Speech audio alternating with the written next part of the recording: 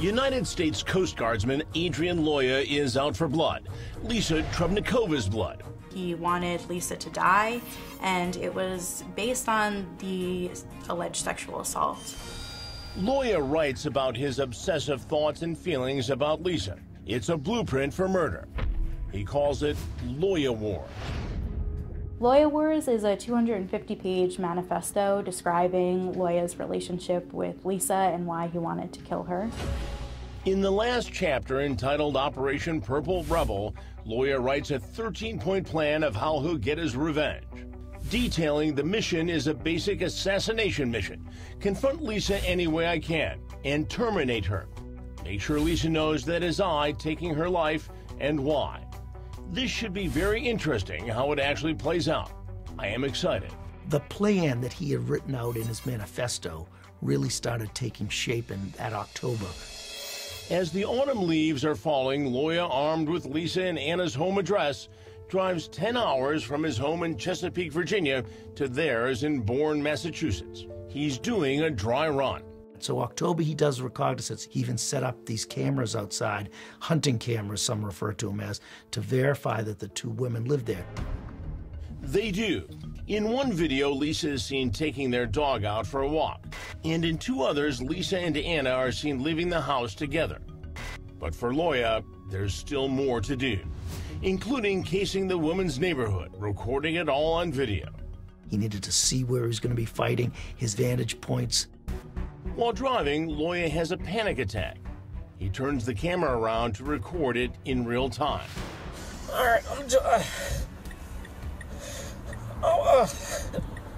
boulders, side of the road. I'm having a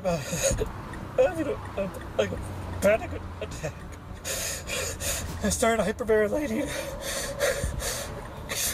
I feel paralyzed. I can't move.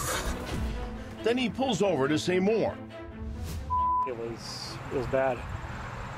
My whole body was tingling, a weird tingling sensation.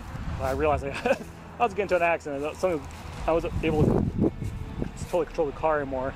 So slow down, pull off the side of the road, turn on the hazards, and then that's when I started the video, because I knew this was big and people need to know about it. I guess also for my record, so I see what happens. I don't know. This helped out a lot. Walk out. It's really pretty out here. Looking gorgeous this time of year. I'm gonna start heading to the car. So yeah, this is for myself. This is for the investigators. No more secrets like this. Thank you for listening. Loya goes home after that, but just 4 months later, he's back in Bourne, ready to carry out his savage mission. Loya Wars will come to fruition the day he's chosen his 31st birthday. But first, under cover of darkness, Loya sets up a camera again. He needs confirmation Lisa and Anna are home. Then hours later, he took the camera down, went out to his car, played it on his laptop, verified they were in the home. Lisa and Anna are there, oblivious to what's happening right outside their door, oblivious to the horror that's about to come. It's now 2 a.m. Loya is prepared for battle. He was dressed in black tactical gear with a mask over his face. First, he employs several diversionary tactics, starting with a fire. Loya set his car on fire to block the entry to the condominium complex. So now the car is on fire. He sets up the boom box, or a stereo system, outside of the vehicle. The music playing, the theme from Star Wars. Remember, this was good against evil. Loya's just getting started.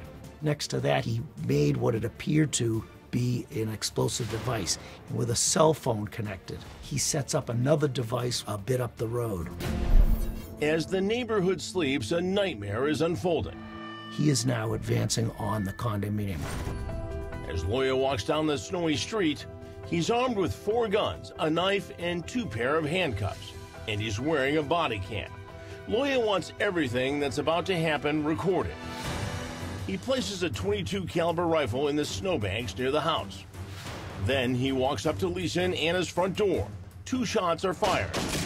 The door is breached. He made his way in, and there's no lights on. He went up the stairs and bursts into Lisa and Anna's bedroom. Moments later, multiple shots are fired. Then there's silence. A warning, what you're about to hear is incredibly graphic.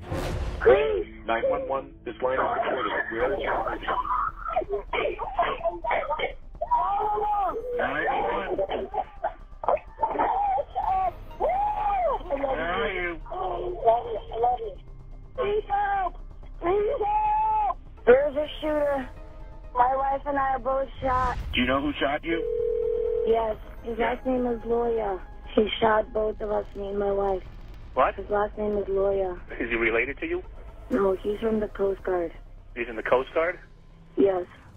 Ma'am. Okay, we got a report of a gunshot victim. 2 of them, and a female on the phone is passing out. Unknown on the male. Last name is Lawyer. Is there anything on the gunman? Negative. Just the name. And Lawyer, the one who shot you, where's he at? I don't know. Why are you taking so long? We're on our way there, ma'am. We're right down the street. There's a car fire there. We got to move the car out of the way to get to you. Please hurry up. We're right down the street, ma'am. We're on the road right now. Seriously. 13 long minutes into the call. The male that shot you, he's not in the house, is he? I don't know. All right, tell me about him. What does he look like? Stop making me talk. Where's he from? Yeah, we're coming as fast as we can get there. Then the terrifying sounds of gunfire. I hear shots. I hear gunshots. Next, the killer won't be stopped. Have cops walked into a trap. Shots fired. I've been shot. I hear shots. I hear gunshots. Shots fired. I've been shot. That's Officer McDonald on the radio, telling his fellow officers he's been hit. I knew I had been shot almost instantaneously.